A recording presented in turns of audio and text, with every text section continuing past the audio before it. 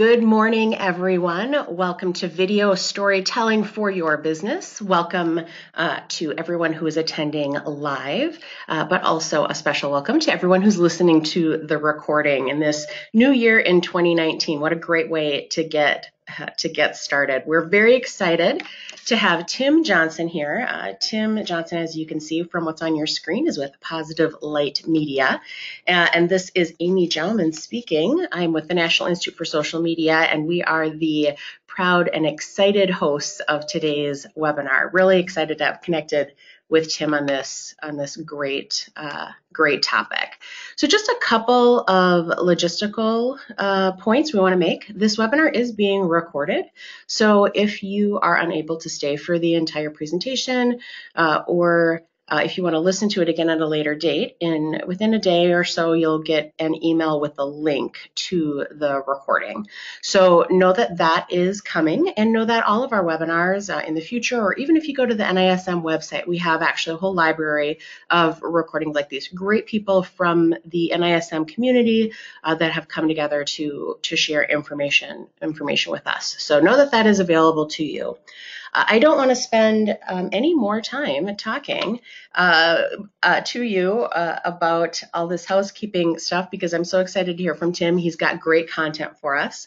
So with that, I will just tell you that Tim with Positive Light Media is a storyteller. If you read his bio, you probably got that feeling. So it's not just a technical presentation today. I'm really excited to hear how he is going to be able to help all of us who are in a business or own a business provide content to our customers and potential customers in a new, different, and meaningful way. So really excited for this. And with that, I'm going to go ahead and pass it over to Tim. Good morning, Tim.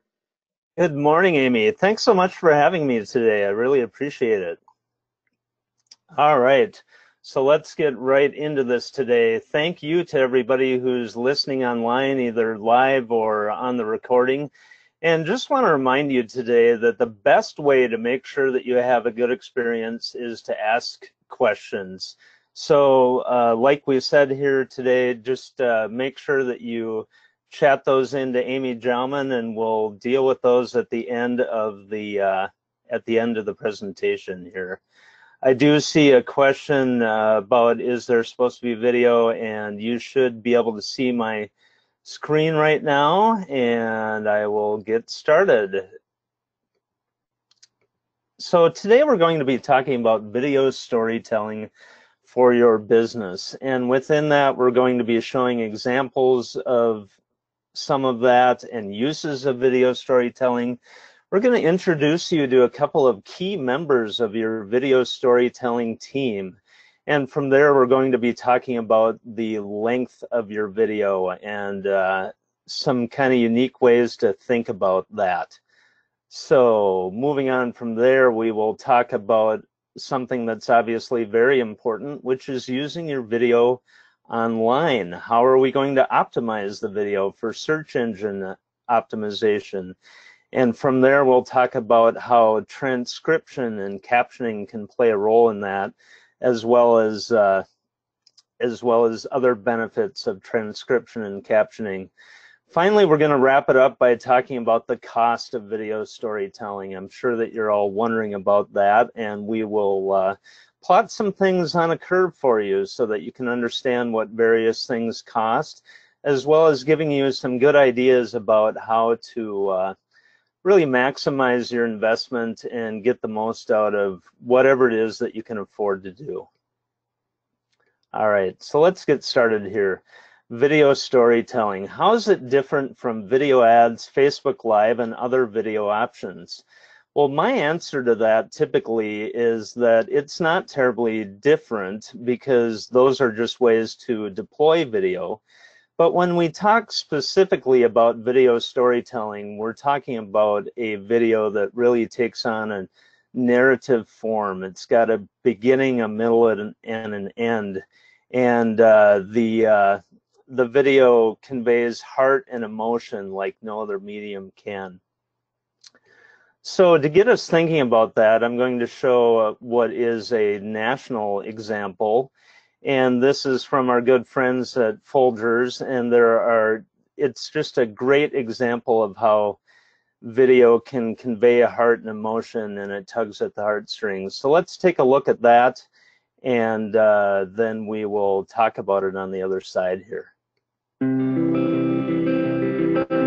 Past the highways and round the river bend, soon I'll be coming back again. The things that matter most happen one morning and one cup at a time. I just love that example because it's a great example of how video can tug at the heartstrings. After all, who among us can't relate to saving up for a really important purchase, whether it was as we were a kid and dutifully saving up our allowance to get that special toy, or perhaps it was as an adult saving up for the purchase of our first home or an important gift for a loved one. But one of the main reasons that I want to show you a really well-produced national spot like that is so that we can start to think about how much can be accomplished in a really short time frame. And like we mentioned in the agenda, we're going to talk more about length later in the webinar, but it's just a wonderful example of how much can be done with 30 seconds. Our next example here that we're going to show just a portion of is a video that Positive Light Media produced for Luther Seminary's Give Day in 2017. The theme of that Give Day was Grace You're It, and the goal for Luther Seminary was to share examples of how grace gets passed along to others, and by using several small stories to accomplish that goal, Luther was able to really bring some good publicity to their giving campaign. And let's take a look at just a portion of this so that we can see how he accomplished that.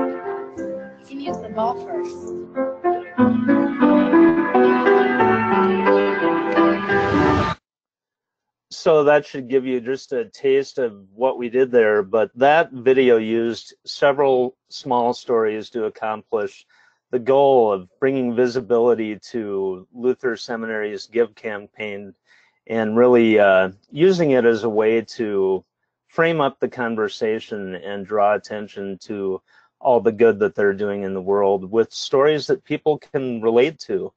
Because again, this is a case where I'm sure we can all relate to a time either in our childhood or our adult life where we felt left out. And storytelling is so effective as a way to help them for this campaign. Our next example is a bit different than the previous two in that this is really a more business-focused example. Sam Smith is a speaker and trainer for the Prouty Project, and he needed a video for his company that would motivate a potential client to think that Sam is the one to speak at their upcoming function or to train at their upcoming function. So we'll take a look at this and see how he accomplished that.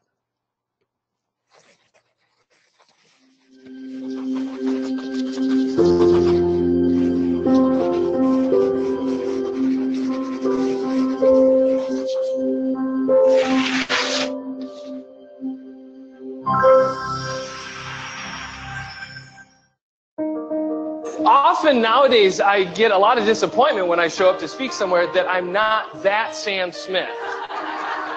When an organization brings me in to keynote their event, they're not only getting great energy from the stage and great authenticity, but they're getting real personal stories. So Wesley is our youngest of 5. He's currently 10. This was taken a couple years ago when he was 8. He's our only hockey player. And I used to tell him before any practice, any game, didn't matter what it was, I go, hey, bud, all you got to do, have fun, play hard. You go out there, you have the greatest time you possibly can, and you leave it all on the ice. Have fun, play hard. Then he was playing in a game a couple years ago, and he went down headfirst into the boards. Probably the scariest moment of my life. Turns out he did have a concussion. His neck and back were fine. But that was a huge wake-up call for me and Wesley. And now I changed it to, hey, bud, all you got to do is have fun, play hard, and be smart. Okay? I look at the world in terms of metaphors. And I see everything in front of me as an opportunity to learn from and a connection to make to business. So again, I really love that example. And one of the things that I think is really neat about that, and I think it's important to take just a moment to talk about this, is that in Sam's first little quote there from his interview that we used in the video, he talks about the power of storytelling. And obviously today we're talking about video storytelling for your business, but I think it's important to take a moment just to think about how impactful it is to use stories as you interact with people in your business, whether we're talking about video or not. And then the other thing that I think was really wonderful about that portion that we showed there is that Sam tells a really compelling story about his son on the hockey ice that's really memorable. And it gets us thinking about how we might use him as someone to speak at our upcoming function. So it was both good for the video and good for his keynote that we could use the power of storytelling. Our next example is a testimonial that was given for Waddell Dental. And this example is a bit different than the previous ones as well, in that the previous videos were more complex and they showed B-roll and other footage of things going on. But a story can also come in the form of a talking head, because one thing that all businesses and all organizations can benefit from is testimonials. So as we watch this little piece, I would encourage you to think about what is it that your product or business does and how does it help people? And I think you'll get a sense of how Param did that for Waddell Dental in this testimonial. I was coming to Dr. Waddell and my wife was going to a different dentist, and she wanted me to go to the same dentist she was going, and every time I went there or my wife went there, we had to go back multiple times to get that same thing done. So we switched here just because we don't have to come back again for the same thing because it wasn't done right. It's always done right. I was anxious before having an implant because they, drill down into your jawbone and put the implant in there and all that stuff. But I was concerned a little bit, but after the procedure, I really had no problems. It went fantastic. No issues. The commonality between me and Dr. Waddell is continuous education.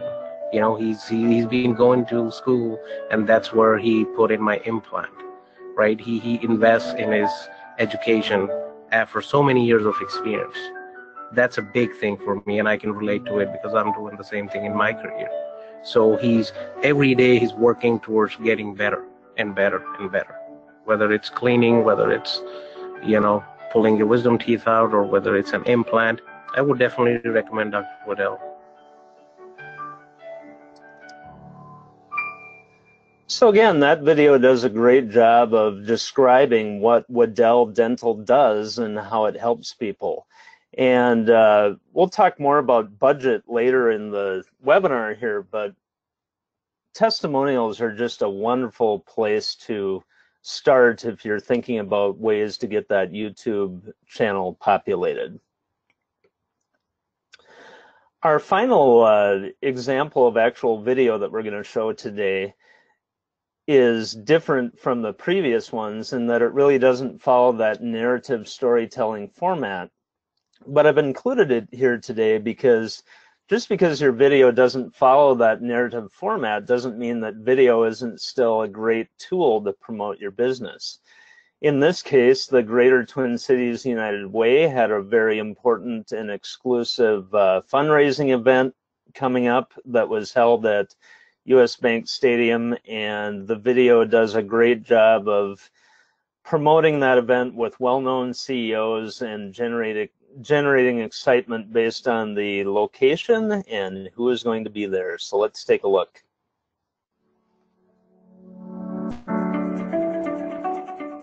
Hi everybody, I'm Doug Baker from Ecolab. And I'm Robbie Norman from Thor Companies. And we're here to personally invite you to a one-of-a-kind event hosted by United Way with the generous support of its board of directors.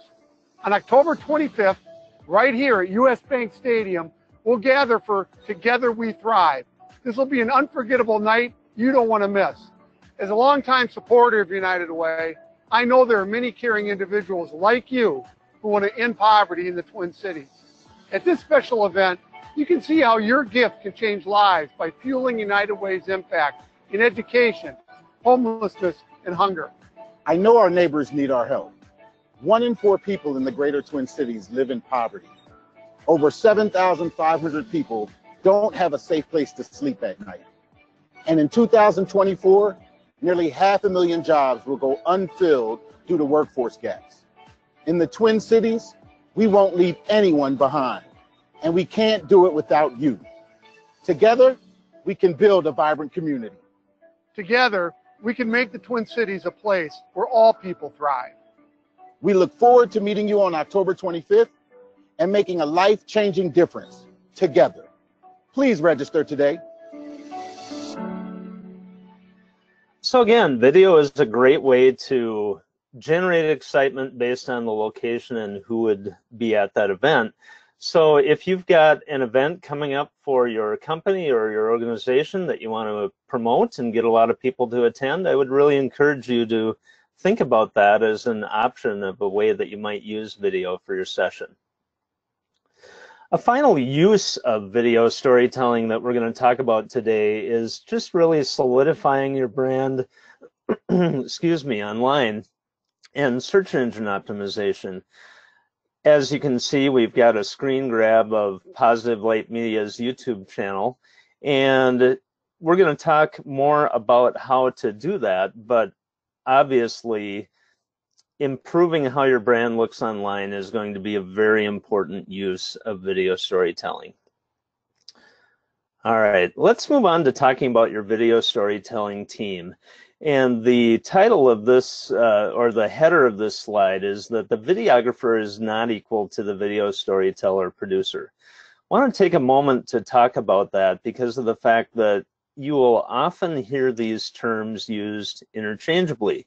So somebody will say, I want to create a video about something and I need to hire a videographer to do that. And a videographer is a very talented person, but we want to understand what these two key roles do so that we can take advantage of it as we're planning what we're going to do. So the videographer's primary concerns are that they are concerned with camera operation and composition and lighting and making sure that everything in that frame, that video, looks absolutely as stellar as possible. On the other hand, our video storyteller producer is really somebody who is a leader. They might be writing your script and conducting interviews and making sure that everybody on camera feels very at ease doing something that's a little bit out of many people's comfort zones. They're organizing all of the details that it takes to make sure that your story is told well, and they're really developing a vision with you and for you to decide how that's all going to look. So the good news in a community like the Twin Cities is that you will often be fortunate and find somebody who can do all of these things, but it's not a given that your video storyteller producer has the wherewithal to make sure that everything looks awesome in the frame. And by the same token, it may be that your videographer is great at shooting beautiful images that are well lit and composed, but they might not be the best at the interviewing skill. So it's important to understand where one leaves off and the other begins. So with that, you might wonder, well, which one should I hire for my upcoming project? And my recommendation is that if you have a project that requires minimal editing, perhaps it's a talking head giving a quick announcement that's going to have a short shelf life, well, then clearly a videographer is probably who you want to hire for that. And another thing that I would say about that is that perhaps you plan to do some editing yourself and you don't have the equipment for the videography piece, then absolutely a videographer is what you want to go with. On the other hand, if you know that your story has a complicated narrative and you want to make sure that this person can really do a great job of interviewing the content out of the people who are going to be on camera and making sure that you've got a good long shelf life, you probably are going to lean more toward the video storyteller producer end of that role. And again, you may find somebody that can do all of these things, but you want to make sure that you understand the differences as you go out to shop for these services. Finally, another thing that I really want to hit home today is that there are 3 ways to make sure that you get the most value out of your storytelling team. And those 3 ways are to plan, plan, and plan some more. The best way to make sure that you get great value out of your storytelling team is to make sure that you plan ahead. I can't tell you the number of times that I've heard stories over the years of people getting to the point where they've got their crew put together and now it's time to do the shoot and they don't know exactly what they want to accomplish until they've got this team assembled. And it is so much better to make those decisions about what you hope to accomplish around the coffee table or around the boardroom table or the conference room table. Because especially when you get into larger projects where there's going to be multiple people on the crew, like perhaps the videographer and the makeup artist and the lighting person and the audio person, all of these people charge by the half day and day rate typically. So regardless of whether you've planned ahead well or not, it costs the same. And there's no way to have a budget get out of hand more quickly than not to plan ahead. So be sure that you take the time to do that. All right, let's get into talking about length. Oftentimes people will come to me and they'll say, I need to create a 10 to 15 minute video about my topic matter. And the thing that I always tell people is that your video needs to be long enough to tell the story and short enough to maintain engagement. And within that idea, less is more, but don't get tied down to a given number of minutes. And I think as we're talking about length, that it's helpful to talk about an example that we're all kind of familiar with. Most of us have watched a 30-minute newscast at some point. But you might be surprised to learn that once you subtract out the commercials, that you have roughly 20 minutes, give or take, of content.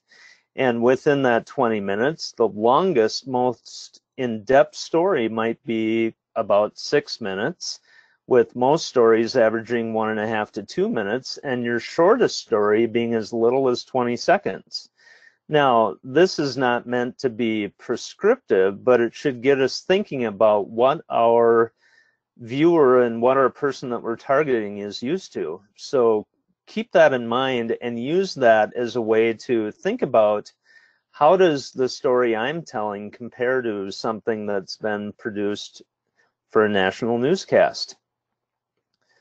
feeding off of that idea, I think it's important to remind people that as your video gets longer, you're going to want to make sure that your production quality and your level of engagement is higher. To give an example, if you've got a very short 15 to 30-second announcement that you want to make about something in your business, it may be that a quick talking head without a whole lot of production value is absolutely going to meet your needs. However, if you're doing something with more of that narrative content and multiple people being interviewed and multiple things being shown, you're going to want to make sure that your production quality is such that you maintain the engagement of your viewer. All right, let's talk about optimizing your video for SEO. And while there are a number of ways to optimize your video for SEO that we're not going to be able to get into today, we really want to focus on YouTube because YouTube is such an incredibly big player in this conversation. And the reason for that being so important is that YouTube is owned by Google, and because of the fact that YouTube is owned by Google, it has an incredibly significant impact on your search engine optimization. And just to tell you a quick little story about that, even though I am in the video production and storytelling business, we didn't have a robust YouTube presence for Positive Light Media until recently. And by implementing the changes that we're going to talk about today and by getting that YouTube channel set up, Positive Light Media was able to move to page 1 from the page 6 for the search video production Twin Cities.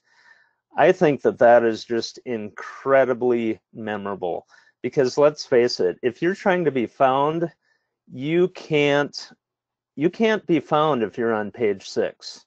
So that's just incredibly important. All right, so remember, it matters. You want to use active links to your company's website and make sure that you do that soon.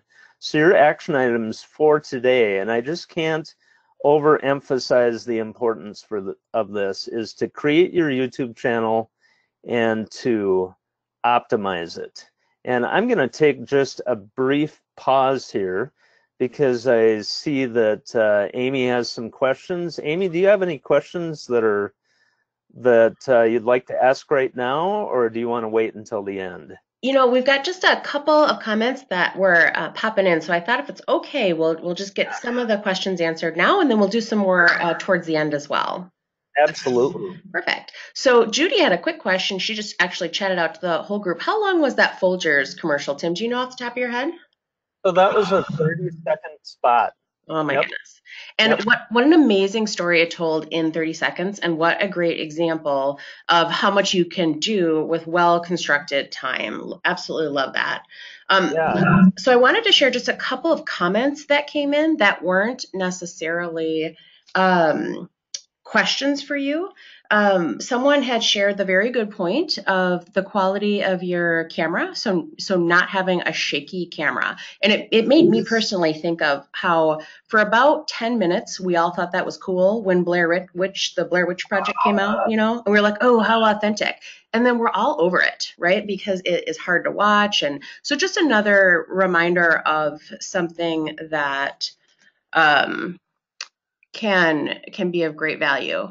So I have got 2 people saying they can't hear us. Tim, you can hear me, right? Oh, no, apparently we're back. Okay, so only 2, so hopefully nobody else is having trouble hearing us. All right, so one of the questions we did have was related to getting video testimonials. And I think that this is a question that a lot of people are very interested in, and we were kind of wondering, is that something you would use a videographer for, because you know your business, you know what questions to ask, so you would be on the other side of those questions, or is it something that a video storyteller would work with the business owner on to craft the right questions, get those kind of really memorable responses? Which would you recommend, Tim? I think in that I would highly recommend the video storyteller producer coming up with good questions with the with the business owner, so that we can get a sense of what the what it is that we want to get out of that experience. And I think that's generally the approach I would take. And one thing about interviewing people on camera, I don't generally recommend, unless somebody's had a lot of coaching, that your average person interview the on-camera testimonial giver, because one of the things that is difficult or different about doing interviews for a testimonial, for example, or really for any video, is that we have this tendency when we're having a conversation with someone to interject with our own voice, that we hear what they're saying and things of that nature. So one of the things that I've had to work very hard at over the years as I hone my own interviewing skills is that I need to sit there and be very quiet and act very animated, so that the person on camera knows that, yes, I hear them and I like what they're saying and I want them to tell me more. And can't tell you the number of times when I've had to edit an interview over the years where the interviewer has not really taken the need to be this way to heart, and now I'm stuck editing out all those little grunts and noises that the interviewer makes. So that can be a kind of a technical challenge. I've always found that one of the most interesting things about being a good interview is how hard it is and how important it is to not talk. Right. Because it's just such a natural part of conversation. So, okay, that's fantastic. So we did have one question chatted out to the wider audience, which I think will be our last one for this kind of midpoint and maybe even a nice segue. We had someone just chat in for a clarification on what exactly optimizing YouTube would mean. And if that's something you just want to run with, then that would be kind of the end of our little Q&A for now. But again, just a reminder to the audience, please go ahead and keep chatting questions in. You're doing awesome with that. You can chat them privately to Amy or out to the whole audience. Absolutely. Well, I really appreciate that question about optimizing the YouTube channel, because that's what we're going to talk about next. So when we talk about optimizing your YouTube channel, what is just vitally important here is that we have an active link back to your website that goes in the description box of each and every one of your YouTube videos. So I've got a screen grab of one of my videos that I have on YouTube, and you'll note here that the very first thing that I have in that description is http://positivelightmedia.com, as well as words describing my business, who I am, and where I'm located. And I just really want to emphasize that even though it's not aesthetically pleasing, and oftentimes you'll see people drop this, the http:// is absolutely vital here, because without that, YouTube will not turn it into an active link when somebody looks at this video, and Google will not see it as an active link either. And I think as I've been evaluating my own business website's performance, that getting this corrected is what really got me from page 6 to page 1 for how I want to be found. Additionally, within your YouTube channel, we've got a field here for tags. And this is a place where we put words and terms by which we know we want to be found when somebody goes and does that Google search for us in our business. In my case, I wanted to be found for things like video production, St. Paul, Minneapolis, Twin Cities, video storytelling. And getting that stuff in there is really as simple as, in my case, typing video production, separating it with a comma, typing St. Paul, separating it with a comma, and so forth. So this is really not terribly difficult. And I think, to me, that's what's so exciting about this, is that it's not hard. You don't have to be an expert on how to design a website or do any of that really technical stuff. It's really as simple as pulling up this slide in my presentation and applying that to your own YouTube channels and content. From there, another thing that is so vitally important is this transcription and captioning piece. And in a word, yes, you should absolutely do this with each and every one of your videos. Don't skimp on this. Just go ahead and do it. There really is no economical barrier to captioning your videos these days. You can get it done for an average of about $1 a minute through a service like Rev.com. And Rev.com is simply an online service where you can provide them with a link to your YouTube video, or you can upload audio or video. And they use a combination of computer technology and real live humans to make sure that your video is transcribed well.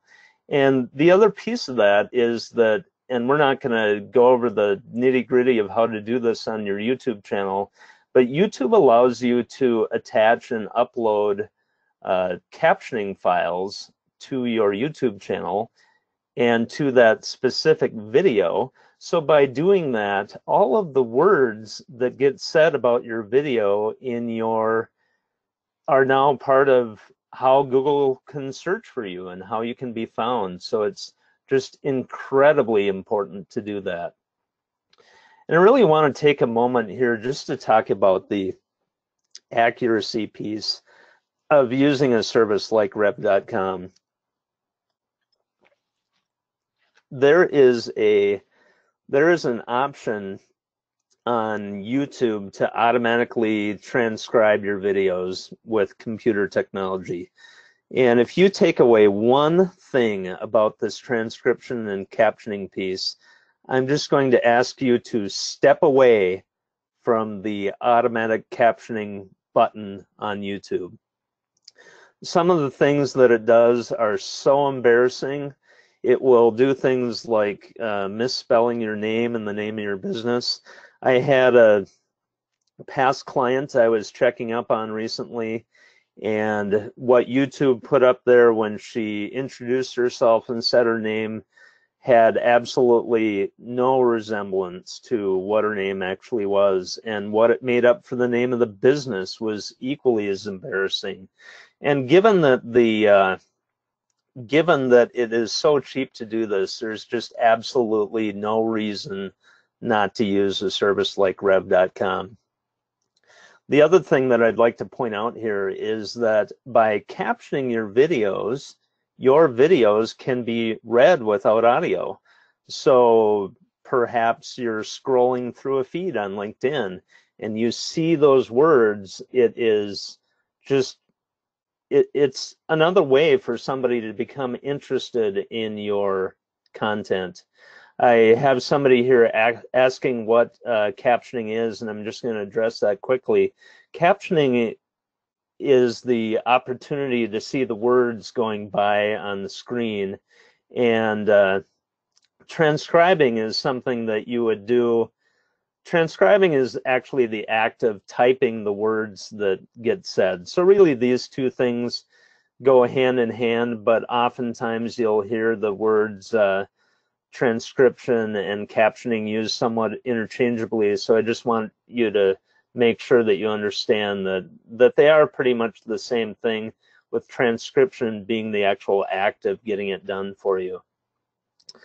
Finally, the other thing that I want to point out here is that the deaf and hard of hearing community really appreciates it when you caption your content. I've had a number of opportunities over the years to work with the deaf and hard of hearing community on video, and one thing that I hear over and over again is that there is still just a whole array of content that isn't getting captioned. So if you really want to stand out to that group, this is a great way to do that. I see a question from Judy asking about how you add captions to the screen. In the case of YouTube, it's as simple as going to a service like rev.com. They're going to give you a variety of different file types to choose from. The file type that I use is called an SRT, like Sam Rachel Thomas file, and it is as simple as adding that to your YouTube video that you've gotten the captions done for. And then when the user watches your video, they can decide whether they want to have those captions displayed or not by simply clicking the CC button at the bottom of the video player. So Judy and anybody else who hasn't experimented with this, I would encourage you to go out and look at some content on YouTube and hit that CC button, and you should be able to turn that on and off and see what that looks like. All right, so again, I can't overemphasize the fact that there is simply no reason not to use a service like rev.com to capture your videos.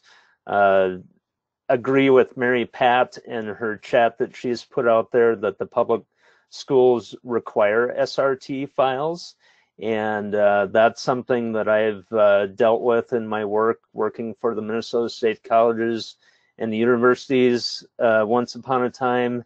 And it is just, especially if you're doing anything for government or public consumption, it's really a no-brainer that you need to caption your videos, and in many cases it follows the accessibility laws that you need to be able to do this. So let's move on here and talk a little bit about something that I'm certain that you're all wondering about, which is how much money should I expect to invest if I have to hire somebody to create a video for me? And this cost is going to vary depending on what type of an organization you work for and what kind of budget you have, of course.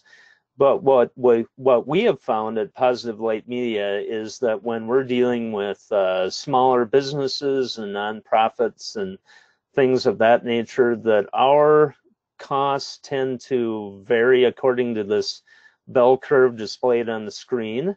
There are things that get created, but not as many things that get created that are under 5,000. At the other end of the spectrum, there are not as many things that get created that are over 20,000. But the key here is that there are a lot of things that get created across the spectrum. Also want to take a moment just to talk about how you can save money here, because I am certain that there are people out there that are looking at this and thinking, well, gosh, Tim, there's no way that I can afford to spend $5,000 on getting a story told for my business. So I think this is a great place to talk again about the videographer versus the video storyteller. It might be that you can afford to hire a video storyteller and you have the interest, desire, or skills in doing the editing yourself. And this is a great way to save money. You can hire a videographer. They can come out for a day and make sure that everything inside the frame of that video looks absolutely stellar for you. On the other hand, it may be that you have shot something and you had the skills and the equipment to do that well, but you just don't have the time, interest, or whatever in getting it edited. And that's when you can hire a professional to help you get it edited. The other thing that I would really encourage you to take a look at if you are on LinkedIn is that LinkedIn Learning has some wonderful resources. They've recently acquired the software training organization that you might be familiar with called lynda.com, and all of that content is migrated to their platform. And it's a wonderful way to learn about editing and shooting and possibly even getting accessories for your iPhone or for whatever camera you have to make sure that the that the video and audio look and sound as stellar as possible. So don't let this cost frighten you. It's something to aspire to if you're not ready for that piece of the investment, but there's absolutely no reason for you to not start creating that YouTube channel and getting some content out there. I also think that it is really helpful if I just give you examples of where some of our videos at Positive Light Media have fallen on the cost spectrum. And hopefully this is encouraging to you to see this graphic. You'll note that at the $5,000 give or take end of the spectrum that we have a number of wonderful looking things here. We've got videos that had talking heads in them, or videos that took less than a day in the field to produce. As we move further to the right on the cost spectrum, we've got videos that perhaps had more graphic design that needed to take place in order to get them completed, or perhaps they had more effort in terms of how many days and how many locations and how big the crews were. But the really good news here is that there is just a whole host of opportunity within that cost spectrum. So really would encourage you to think about what is your budget and what can you do to start creating good content to help your business get found online. So with that, we are going to move on to your questions. And I see that some things have been popping in, and I will ask Amy to... Yeah, we've had quite an active conversation happening in the chat, so that's... I'm trying to not let it distract me, but I'm anxious to answer some questions. I know. For those of you that haven't ever facilitated a webinar, hats off to Tim for ignoring those little bubbles, because it's so hard to just keep talking when you know people are having these great conversations offline. So one question that we were going back and forth about, and Tim, I do have some insight on this from a social media standpoint, but specifically from a video standpoint. We're wondering your thoughts on how video can help you target new customers. And just to share, Bree sent this in and expanded on it a little bit, not just with SEO, but how do you create a video that will attract the attention of people who aren't already your follower on social media or Facebook? Any thoughts on that? Well, I think that the key to that is really the shareability of your content. Because the way that your video, or really anything that you're posting online, gets more attention is by getting that core network that you already have to be interested in it, interested in your content, and interested enough to share it with others. And I think that's really that's probably the biggest challenge that we faced as far as doing that, is how do we get our core audience that already knows us, likes us, and trusts us to share it with the other people that they care about, either in their business life or in their personal life? Because that's really how those things gain legs, if you think about it. And from a social media standpoint, we, of course, as strategists, we at NISM get this question all the time. And if some of our strategists also want to chime in on the chat, that would be great as well. But the first thing that always comes to mind for me when talking to clients about this is focusing on what questions people kind of on the fringe of your community are asking. So sometimes one of the easiest ways is a little bit through SEO, I guess, but it's to just really think about the language being used so that you do get pulled in on those search results. So for example, if we write a social media policy for someone, and we are talking about how we do this, and we're sharing this and the importance of social media policy and blah, blah, blah, and we just keep saying that over and over again, we might be missing the people who are looking for rules about posting on Facebook, or, because they're not in our community yet, they don't know the quote right way to ask for what they need. And so I find it very beneficial across all kinds of industries to just take time to sit down and say, okay, we've got our core audience. We know who we're talking to. We know what they're looking for. What are those people that we haven't connected with? What are they saying and what are they talking about? Because sometimes it's just kind of a little bit of a gap in language. That's kind of interesting. And the other piece, which I think we saw a lot of with the examples at the beginning, I think a lot of it is creating video that's just flat out interesting and enjoyable, right?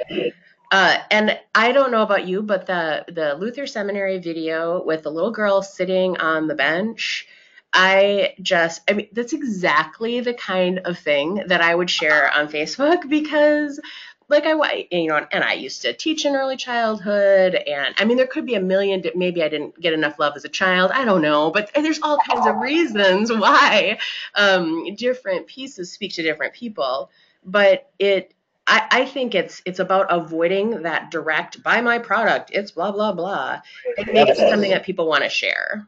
Absolutely. And one thing that I think is kind of fun to share about that video, that's actually my daughter sitting on the park bench, and it took a long time to film that scene, and I'm here to tell you that by the time we got done filming that scene, she was not acting when it came to looking pouty and sad and feeling left out and all that. So that was really just a glorious moment, especially when she's handed the ball and finally invited to play.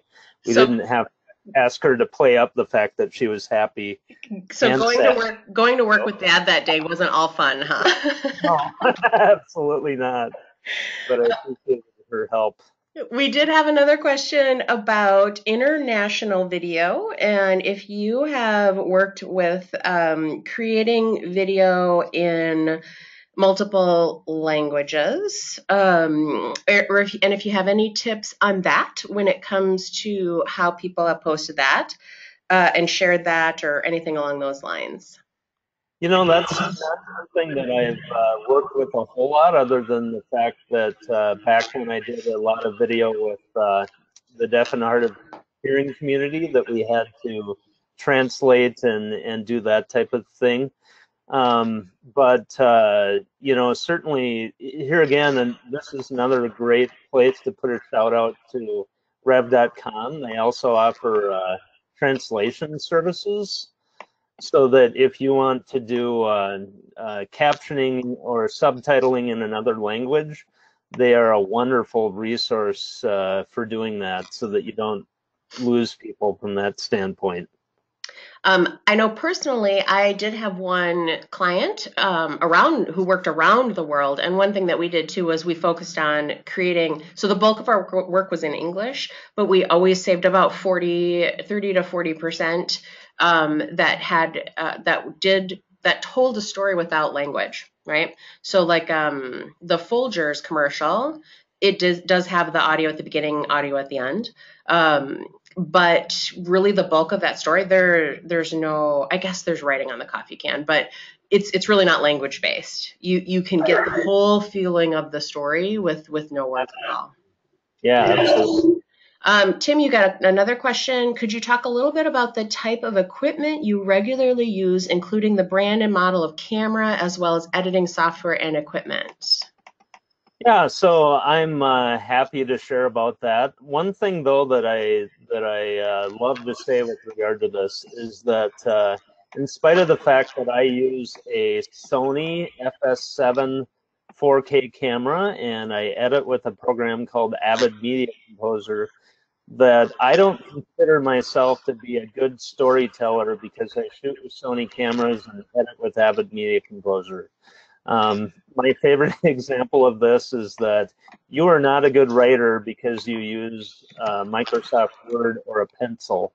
And really, this is just a wonderful way to make sure that it looks as good as possible on camera. but you know, Ansel Adams wasn't a great landscape photographer because he had an 8x10 view camera, but he sure could make big enlargements because of it. So that's what I use. I think it is important. And again, just to repeat that, the type of camera that I use is a Sony FS, as in Frank Sam 7, and it's a 4K camera, and I've got quite a bit invested in lenses and other accessories and equipment for it. But it's an incredibly good camera, and it meets my needs and the needs of my clients. But you know, you can tell a great story with a whole variety of other equipment. It's really about what you put in that frame. In my case, it really met my needs well because the footage that I shoot with it works really well with my computer. One thing that can be challenging about the cheaper cameras and even some of the iPhone footage and other lower end products like that is that in spite of the fact that the video looks very good when you look at it on your monitor or your TV or whatever the case might be, some of the codecs that they use, and a codec is just a fancy word for how it turns what it sees into video. Sometimes the lower end cameras are really hard on computers, so that when you're editing, you get a lot of stuttering, and it takes a long time for it to put out the final product for you. So as professionals, we like to use more expensive cameras that are easier on the computer when we're actually editing. Great. Thanks so much for clarifying that. I know there's so many great tools out there.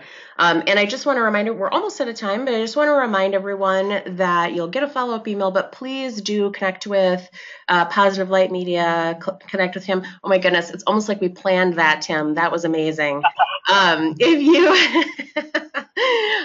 you haven't already, please seek him out. I know NISM has found him to be a great resource, wonderful to work with, very informative. So much of the stuff, if you're familiar with the work that NISM does, we really focus on high quality, strategic work, which is very much in line with the work that Tim does. And we also heard him talk about that importance of being flexible and helping people and meeting people where they are to get them to where they need to be. So again, thank you so much to Tim for the presentation today. Thanks to everyone who joined us and participated in that active chat room. And thanks to everyone listening to the recording. We hope you found that really valuable as well. With that, enjoy the rest of your day, and we look forward to seeing you all on a future NISM webinar.